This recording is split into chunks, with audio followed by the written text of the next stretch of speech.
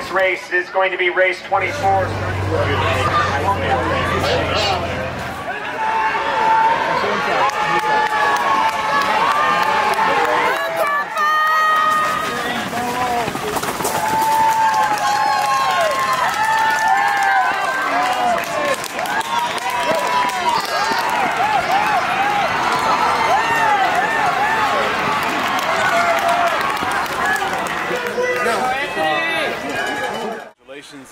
Second time in 3 years, excuse me, that El Toro is the Orange County champions.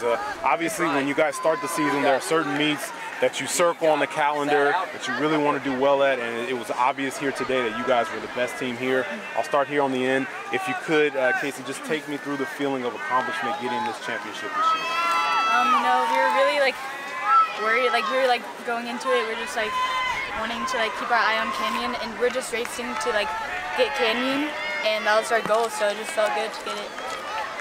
When you guys come in as one of the teams that people are kind of looking to, that you mentioned Canyon as being the team that people were kind of talking about winning, how good is it to know that they got maybe a lot of the hype, but you guys were able to execute and get the victory here today? It was definitely really good to know that we can still prove ourselves, especially in the rankings for state. Canyon was ahead of us, so we know this will probably change the state rankings, which obviously state is the ultimate goal for this season. And especially for me, Jess, and Grace, the seniors, we really wanted to win OC and end on a good year, on a good note. About to say, obviously an integral part the last time you guys won here. What was different from that team as opposed to this team here? Well, that team, there was maybe there was 2 really good girls, and then the rest of the girls kind of fell back. But now we have 4 or 5 really strong girls all together within a gap of 20 seconds or so at some races. So it's really good to have a tight pack this year. You mentioned tight pack. You guys finished with a 36-second scoring gap here today, best among all the teams here in the race.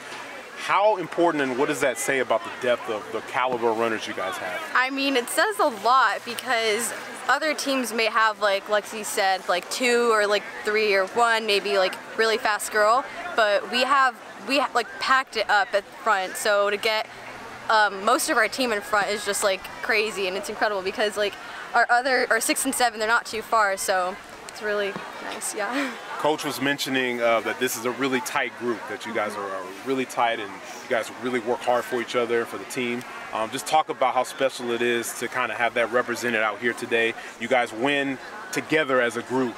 How important is it to show that here today? I mean, I feel like a lot of people, maybe they didn't think oh, El Toro's gonna win, but I think that we really showed everyone that by working together and just trying our hardest and putting ourselves out there that we can really do anything. So yeah.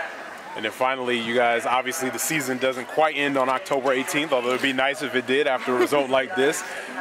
With a lot of season still left, how do you guys build on what you guys have been able to do here today, earlier part in the season, and kind of take the momentum you have from today as we move forward? Well, I think we just need to have a positive mindset and don't give up, even though you might think you didn't do good or you didn't get a good time. I think we still need to take the bad things and then make them into something positive.